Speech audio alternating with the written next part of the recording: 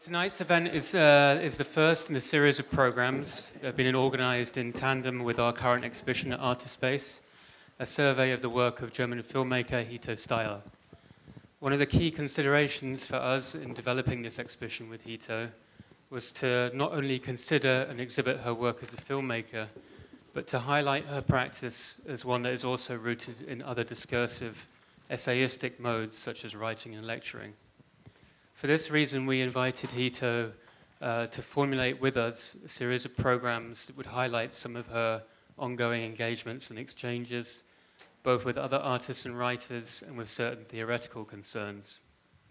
So tonight's event has been organized with the Berlin-based writer and curator Karen Archie, along with a group of other writers and artists, including Hito, who have been involved in an ongoing discussion about feminism and the internet, and who have recently taken on the collective name Women Inc.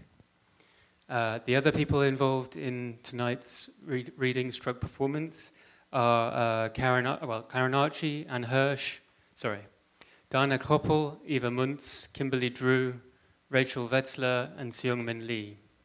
So I'm going to hand over to Karen now to give a further introduction to the event tonight.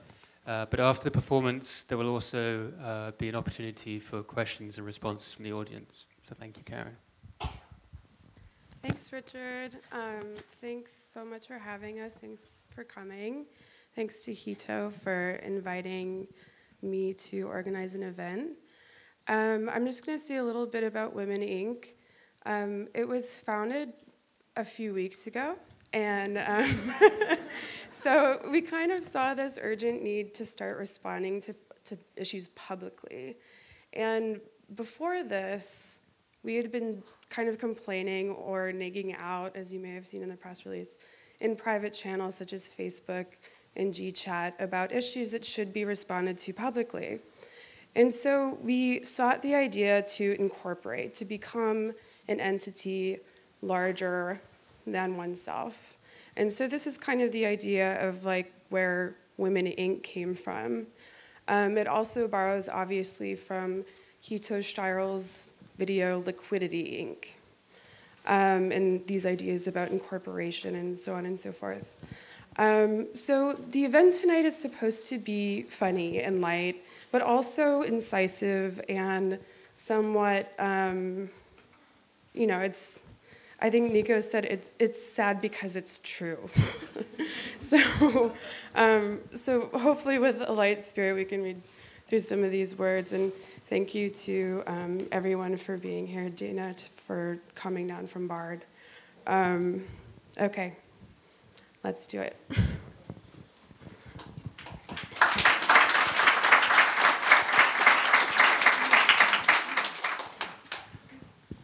Appropriation, noun. When a male artist appropriates a woman's image for his own work. Have you seen Joe Scanlon's Donnell Wolford project? No, I'm not a fan of appropriation. Affirmative in action, noun. When a curator or critic repeatedly invokes the work of the same women or person of color as their go-to token example, making it clear that they haven't bothered to become familiar with any others. Henry's affirmative in action is getting on my nerves. He's always talking about his commitment to diversity exhibition programming, but he includes the same two black women in every show and acts like he deserves a prize for it.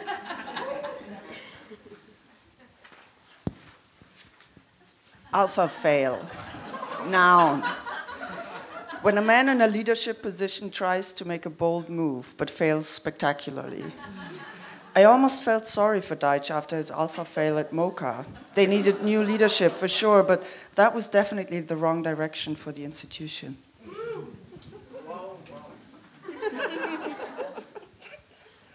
The Benetton filter.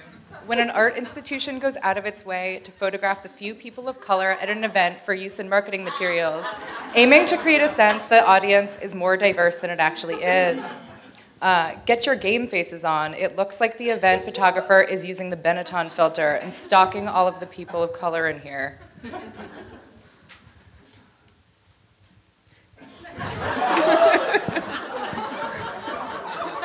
Biesenbachl. Noun.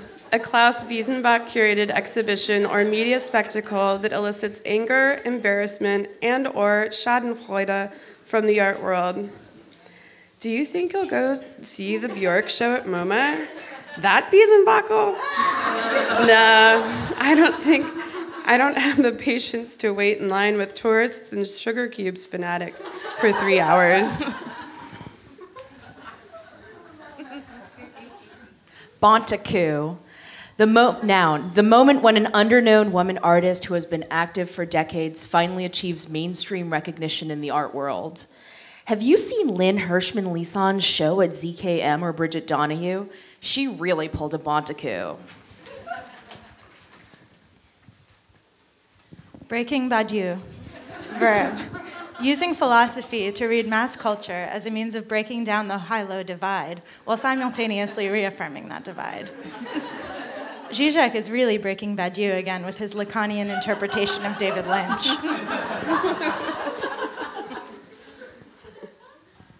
Clown sourcing. Verb or noun. When an established artist or celebrity uses crowdfunding for an expensive vanity project, even though he or she could easily fund the project through traditional channels. Zach Braff is the consummate clown sourcer. Last year he raised $3.1 million for a new movie on Kickstarter.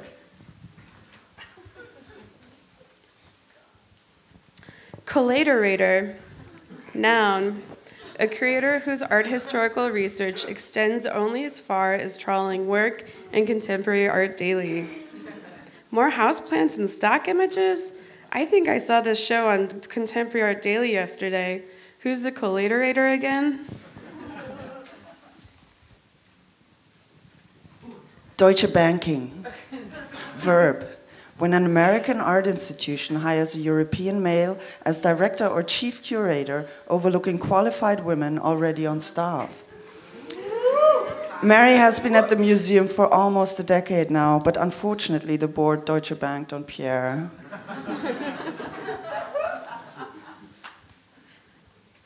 Devil Wears Prado. Noun, a high-ranking, powerful woman in the art world who is abusive or excessively critical of younger female employees as an interpolation of institutionalized sexism. She thought she had landed her dream job as an assistant curator of paintings and sculpture until she realized she was working for a total Devil Wears Prado.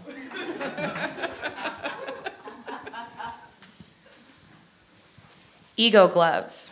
Noun. A filter of caution through which one speaks to with those inflated gloves. Sorry. Inflated egos. Just putting on my own definition. Will you double check this email I just wrote to my boss? I tried to write it with ego gloves so I won't get fired.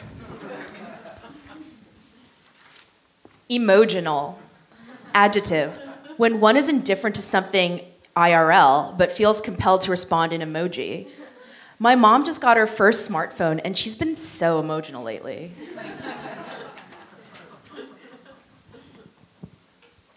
E-whale. Noun. An email sent in a period of distress that the sender usually regrets the next morning. I got a nasty email from an artist whose show I negatively reviewed in Freeze this month, and he hasn't looked me in the eye since. Fornicate. Verb. To write a takedown of an influential figure that is based solely on hearsay and gossip. Glenn Lowry was fornicated in the press, but he'll obviously keep his job since the only on-the-record source was a 3-year-old seen and heard. Fuckpenger. Noun. The money art nonprofits allocate to wine and dine their donors, but somehow can't find money to pay their staff. It's from the Swedish fickpengar, for pocket money. The reception after the panel was funded with ample fuckpengar. The unpaid production manager served fine Bordeaux.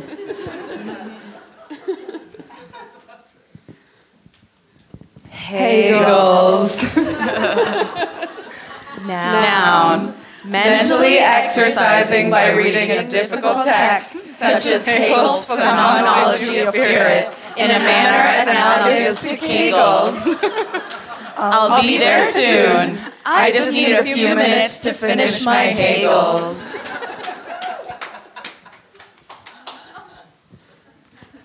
Hugo bossing, verb. When an institution makes an artist or guest curator agree to exhibition sponsorship that he or she finds morally problematic. Even though I expressed discomfort at the idea of having my name attached to a Nazi uniform outfitter, the institution won't stop Hugo bossing me into having this after party. Idea docking.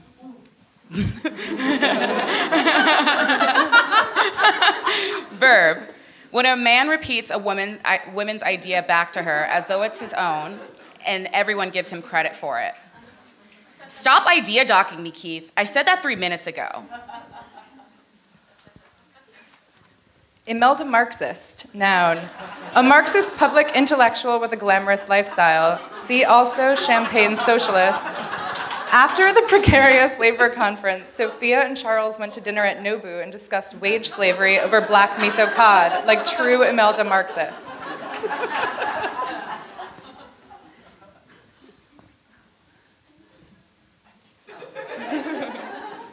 I Quixote, noun, a person who operates under the illusion or delusion of being invisible to internet surveillance. Check out those I Quixotes who think posting a notice about intellectual property to their Facebook walls will prevent the company from storing their data. Menopause, adjective, the particular invisibility of women over 50. In Hito Steirl's video, How Not to Be Seen, a fucking didactic educational.move file, she introduces several ways to disappear. One is to be over 50 or menopause. Moof diving, verb. The superficial invocation of critical or political theory to make an artist's or critic's work seem more serious and relevant. In the question and answer section of the panel last night, Jack moof dived into some malarkey about forgetting Derrida, whatever that means. No mammogram. Noun. The censorship of images of female bodies on social media platforms such as Instagram. Scout Willis started the influential Free the Nipple campaign after experiencing rampant no mammogram sentiments online. Ouija board. Noun, an art institution board of trustees whose composition and decision-making processes follow no discernible logic or reason, guided mainly by nepotism, sponsorship liabilities, quotas, or other forms of partiality. We loved your application, but our Ouija board might give the slot to one of their nephews or a friend's collection. I've given up trying to predict their selections. Quantum misogyny. Noun, attempting to secure absolute male, mostly white, supremacy in the art world by way of dubious art historical argument. Johnson's review was wholly reliant on quantum misogyny, arguing that women artists aren't more famous because they haven't worked hard enough to speak to universal human truths like white men have. Reverse politicking, verb, when liberal arguments are used to promote conservative ideas. The appropriation artist Bob Smith reverse politicked his way into the media's hearts by crying censorship when a gallery refused to show his paintings that debased women. Scapequote. Noun.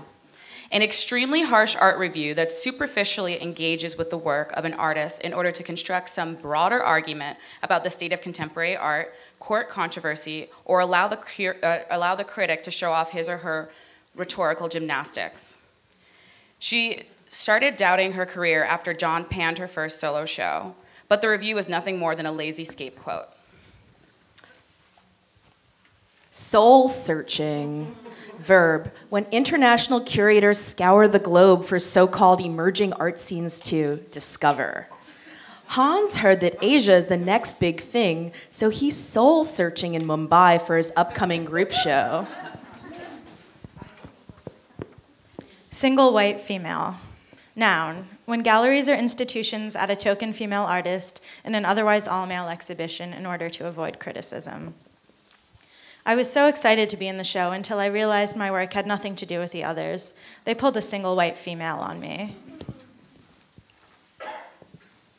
Socket litter, noun.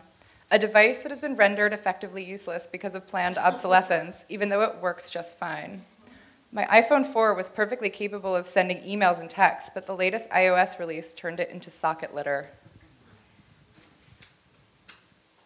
Tote brag, noun. A tote brag from a far-flung biennial or art fair that indicates the wearer's status as an important art world traveler. After returning from the Sharjah Biennial, Jane prominently displayed her tote brag everywhere she went, hoping someone would ask her about her trip.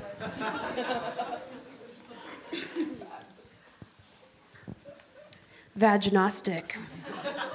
Noun, an educated person who is sympathetic to feminism but unsure if there's still a need for it, such as millennial MFA students. Kim's little sister went into a women's studies class of vaginostic and emerged a card-carrying bra burner.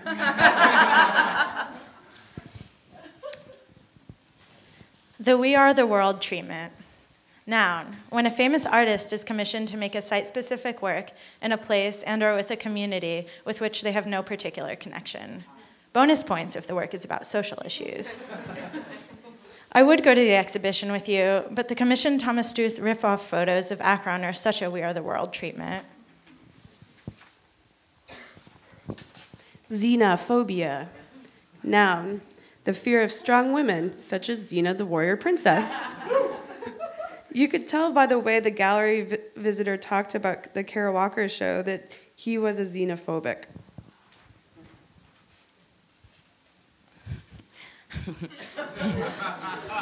YOLOging.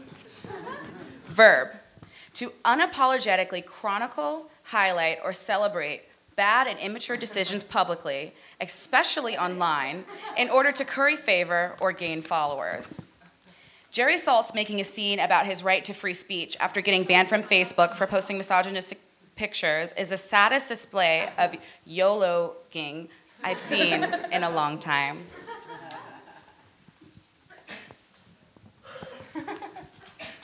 That's it.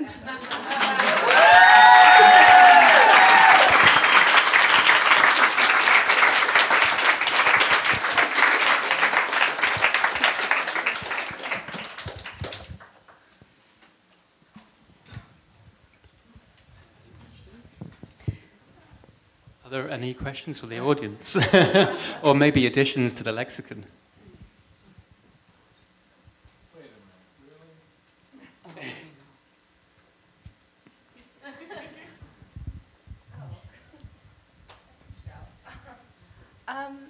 I guess I'm interested. Thank you.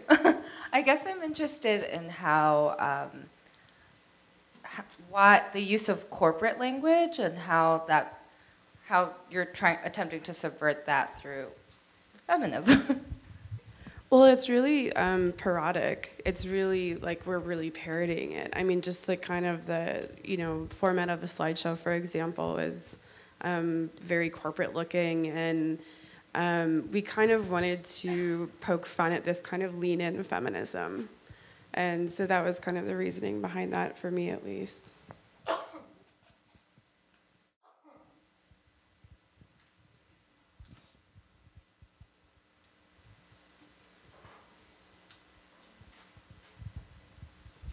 Did you guys meet on Facebook? No, on Tinder.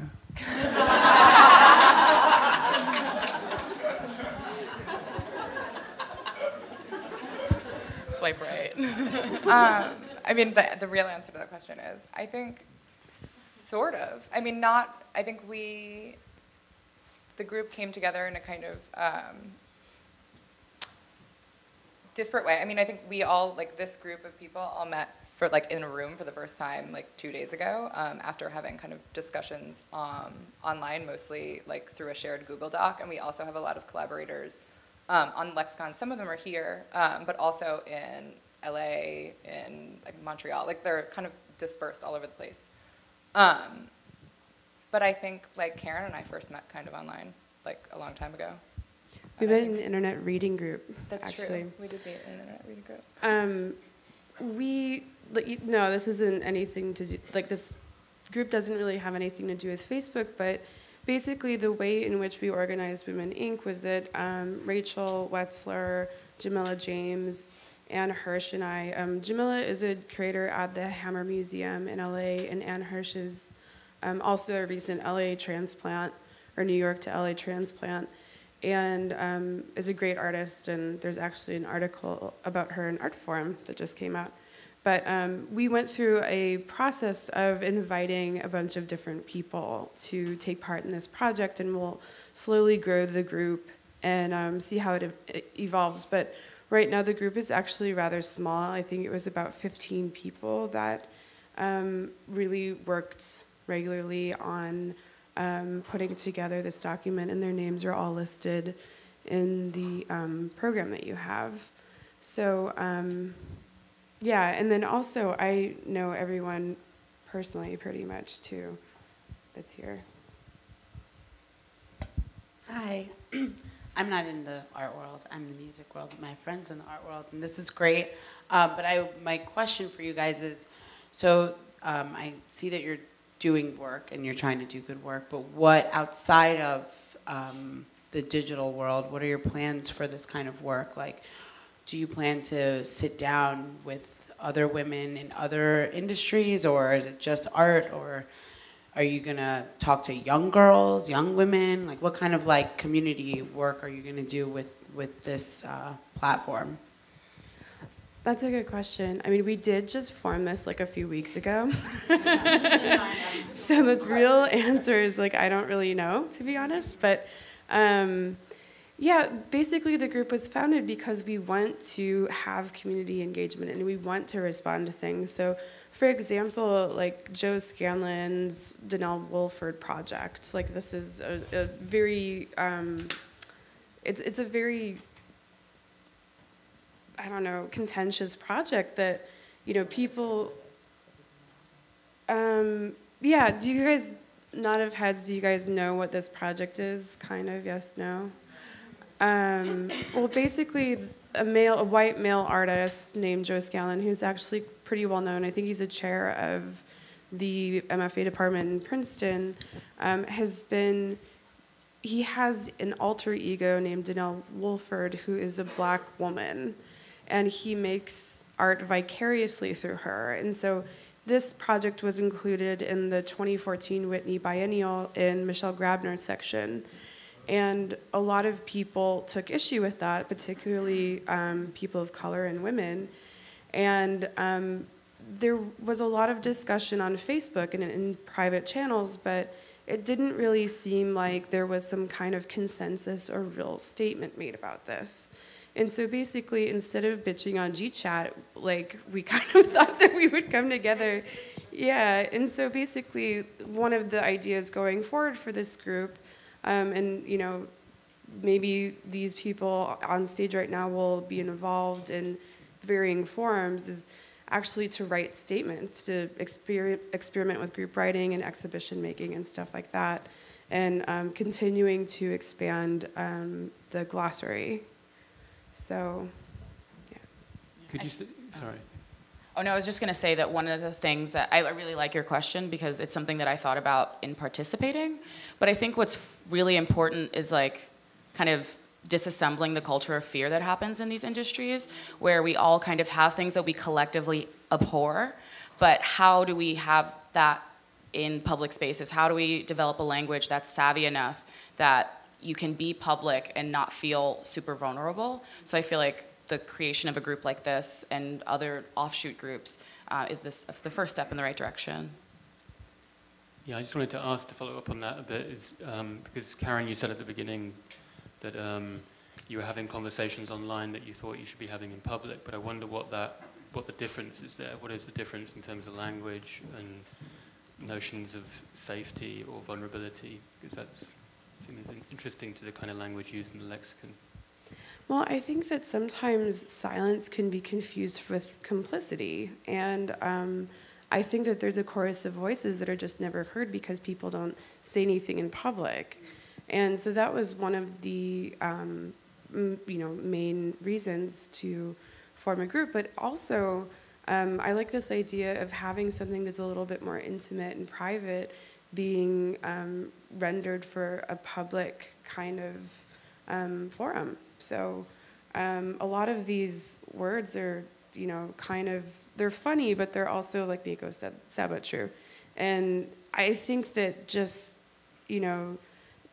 this process really opened up a lot of I don't know, it's kind of a weird thing, it's kind of a vulnerable thing, it's kind of funny.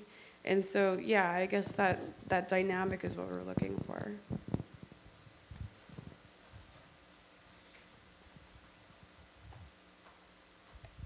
I just wanted to know if you're going to put the lexicon online or make it available in some way. I don't see why not. I don't know. I mean, we're going to keep expanding it too. So, and if you guys have any, suggestions, let us know. I mean, we don't have a website or anything, but Coming soon. Coming soon, yeah.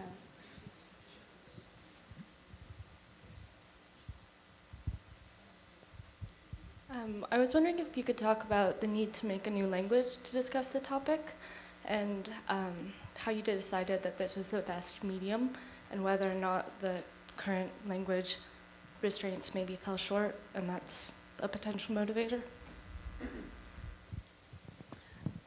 As Kim said, it was a potty plot. I came up with the idea in the bathroom, and we just kind of went with it, honestly. So, yeah, it was one of those passive thought processes. But yeah, I think it was a mixture of it being fun and also feeling like, language is a patriarchal tool. I mean, this is kind of a very, this is like kind of one of the ground ideas of women's studies and queer studies that, language is something that helps us, but is also it can betray us too. And so, yeah, I think that is something behind the idea of inventing something new.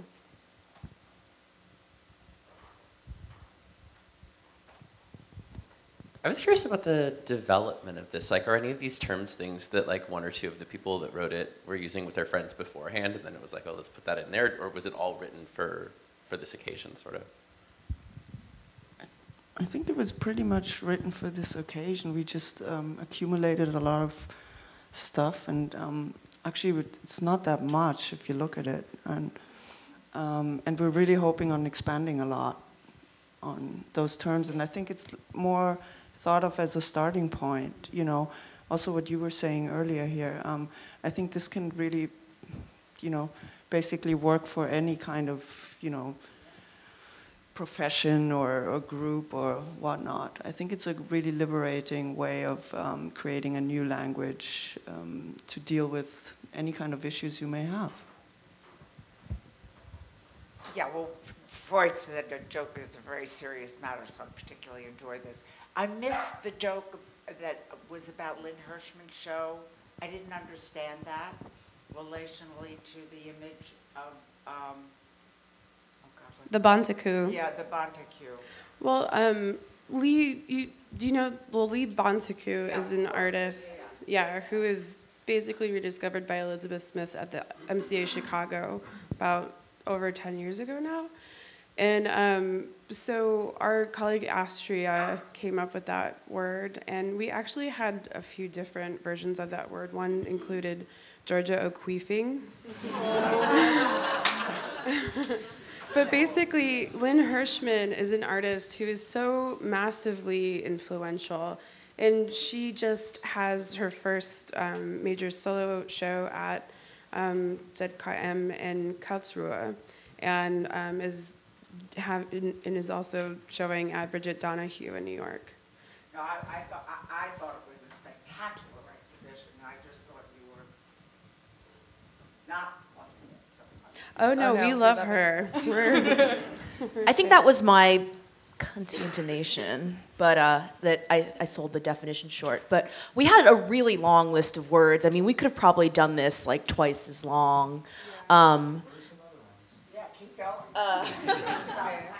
We had German-splaining, and we also had German-splaining, but we couldn't figure out a way to pull that off. One that I really liked that got lost is basketwat. Thank you. Oh, well, I don't want to define it on the fly. That's why I'm glad I got to talk.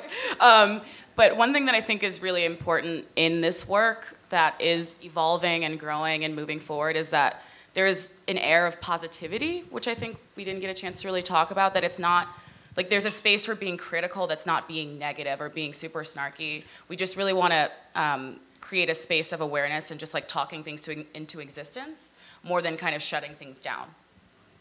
Yeah. As Singh said, I think that it's diagnostic in tone. Do you have any questions for the audience? Yeah, I mean, I guess one question is, because this is the first time we're doing this and we weren't totally sure how this project would be received, is I guess, does this strike you as something that is A, necessary, B, interesting, or C, I mean, is the tone coming across? Is the humor useful? Because we don't want to go into that space where it's just not useful.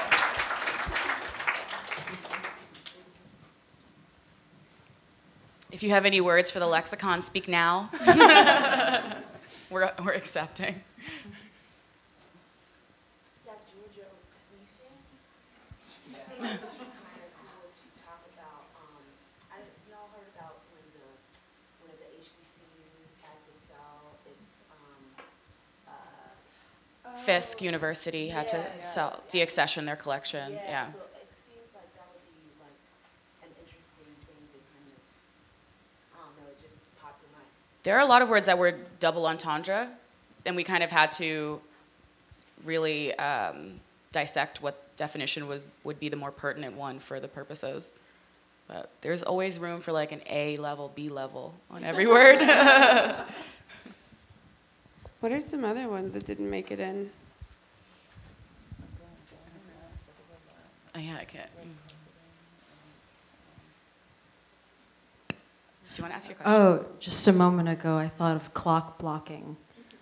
As far as deadlines, artists and deadlines, that general sense. I like that a lot. Yeah, I need that. Clock blocking. Don't clock block me.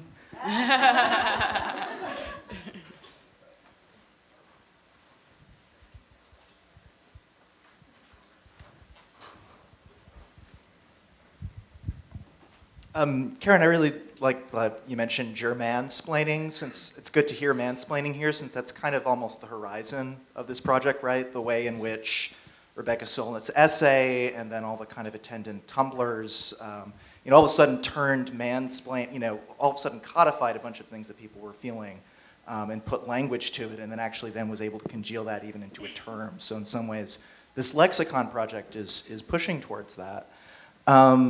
But of course, like with the nature of this kind of project, it's going to be scattershot. Some going to be stronger than others. Things will last.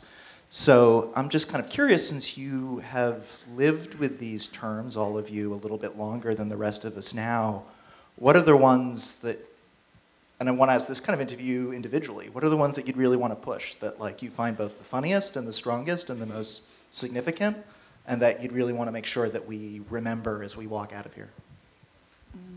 I think this is, the way we approach this is very not discriminating against any words or anything at all. I think it's really like up to everyone individual how you feel about any of these terms. And as Karen pointed out, this is also about like being in a safe place and experimenting with concerns and issues you may have. But with that said, I think that there are some words that seem to get this. I mean, some words got a strong reaction because they were just funny, I think. But then there are some that got a strong reaction because they really are true. Like I think the Benetton filter got a strong reaction, and that was something that even when we were coming up with like terms we need words for, that everyone kind of in this shared Google Doc was like, yes, like that is a thing that institutions do, and it's fucked up, and like we should all be aware of that as just a thing that happens. And I think there were certain words like that. Yeah, I mean, I think the ones that are the most useful are probably the ones that are not, I mean, they're funny but not that funny, like ego gloves.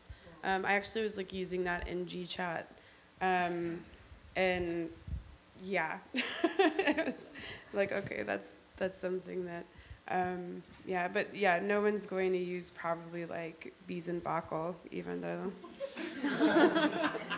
Yeah, maybe they I think it's gonna fly. And in the future of Women Inc. and the group growing and, you know, standing the test of time, I think one of the things that's really important too is that we're all very different people. Like we all bring a different thing to the table. So like there are naturally some words that we'll gravitate towards, but it's really like it'll be done in the work that we do as people. What was the word again for the female boss who berates? Devil wears Prado. Yes.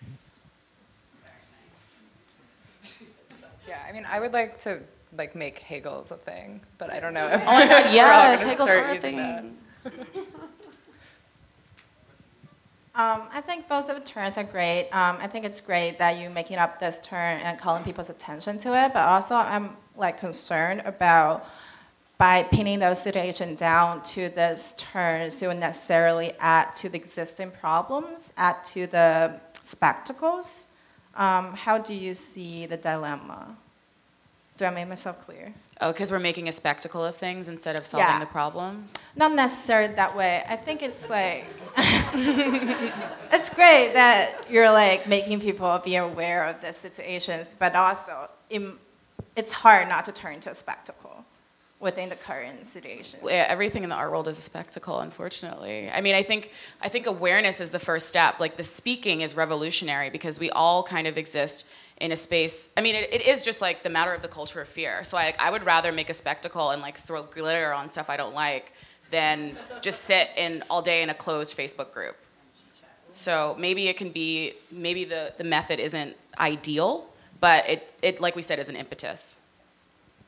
Yeah, and to some extent, I think it's about consciousness raising. Like, there's a word for this that we didn't have to invent.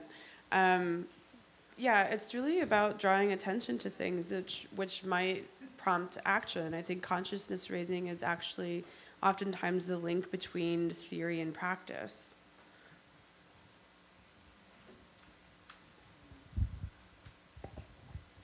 Do you see there being room for men to join Women Inc. now or eventually in the future of the organization? We're only accepting meninists. I don't know. We haven't really talked about that. It kind of just was always implicitly women. I mean, it is called Women Inc. Or we could like change it to Women Inc. and Friends. I think that there's something really amazing about having something that's female identified only. You know, I mean, everything else in the world is not that. Yeah, not for women. So it's just, I don't want to just come up and say it, but yeah, everything else is you know, co-ed or at least for men. So I don't really see why this is a problem. I don't know.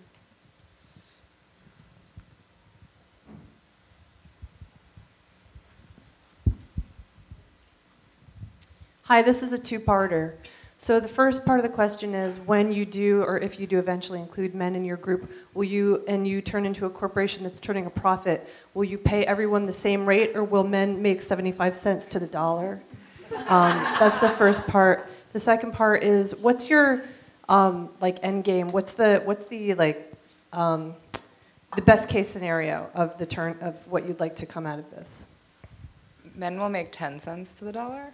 I think that I'm not sure we have an end game because, I mean, as Karen said, like this group is relatively recent and we kind of jumped into a project before creating a sort of position, a statement. And I think that that actually was an advantage, even if it was somewhat like driven by circumstance, namely that we had an event to do.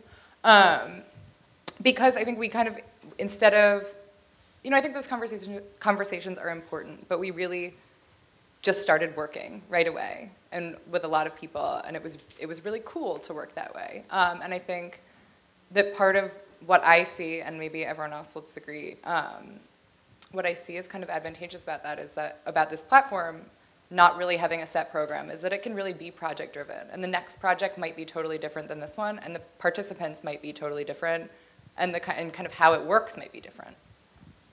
Yeah, I would just add, I guess, that like super long-term endgame, like none of these words will be useful because the problems won't be there anymore, but realistically, like, yeah, this is like a collaborative ongoing project.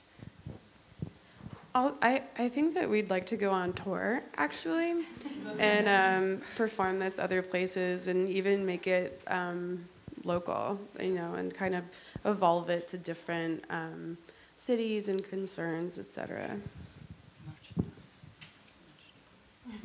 Oh, right, and we're gonna start a line of baby teas. And called fanny tip packs. brag. Sorry. I was curious about something, and from what you said, like maybe this is something that hasn't been considered yet, but in terms of I guess the authorship of the different words in this, is it something that you'd be interested in opening up, I guess, in a way, so that other women or other people can contribute like their own words or their own sort of useful terms? Like, I feel like something that was as open as like a wiki would be too much, but is this something that you'd be interested in maybe spreading as a tactic that can be used in a public sense? I think maybe like very far down the road, something like that would be good, but actually we really gained a lot of power by working with such a small amount of people because everyone took it incredibly seriously, and we did this in a very short period of time. So we have a very intimate, respectful working dynamic, and I think that would be lost with a very large amount of people.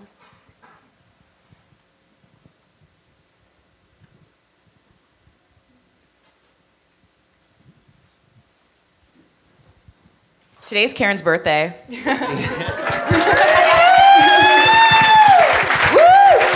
I was about to say the same thing. It's a perfect way to end.